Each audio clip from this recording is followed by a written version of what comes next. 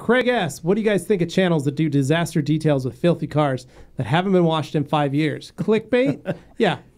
On a lot of that, yes. Sure. But I'll tell you right now, it works. I like watching that stuff. I love seeing dirty things get clean. Well, and you know, like after seeing it for years on end, there is a part of you that goes, okay, do I jump on the bandwagon and do it too? And you could.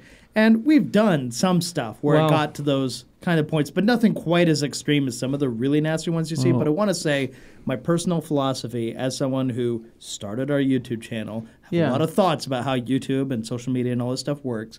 When clickbait actually delivers on its premise, it surpasses being simply clickbait. If it gives you what it says it's going to do, then I think you have forfeited the right to be upset about clickbaitiness at that point. Right. If it drew you in and you were satisfied if it drew with you the in, results, if you clicked and you're like, oh, that thumbnail, and then you click it and it actually ends up being as extreme as it laid on, okay, fine. Then I think that counts, and you can't wash it away as being, oh, it's clickbait.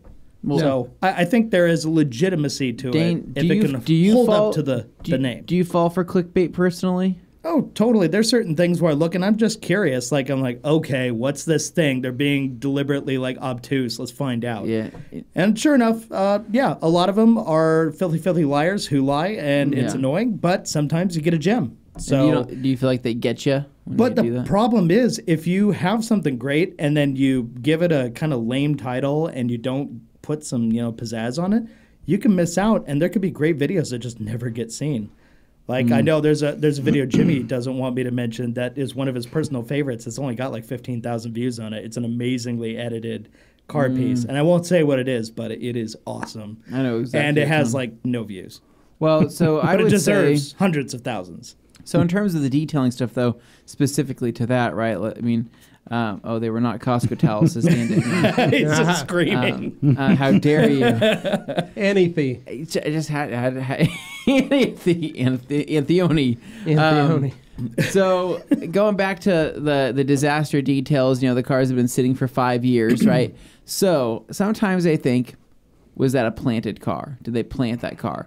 Is that really true filth, right? What's going on with that? Like they just like do it all right before. I think one time I watched a video, right, where these people were cleaning this car for like 5 years or something. And it wasn't even a detailing related channel or anything. They were just cleaning this car for 5 years. And it was moldy and it was horrible and it was really, really disgusting. Sure. But I think the surprising part is it started up after sitting for 5 years. And I was thinking... Did they change the battery first? I'm like, did you change anything or do anything? Like, how did that start up after 5 years like that? No problems. Now, I would say I like barn find stuff. I do like that because that was one of my favorite things to do in my shop was when we get that because I loved hearing the story about the car. Yeah. And that was one of the things that I really, really enjoyed.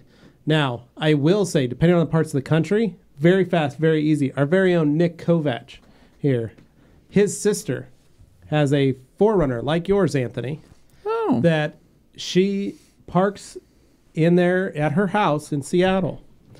Very large pine tree over the top of that.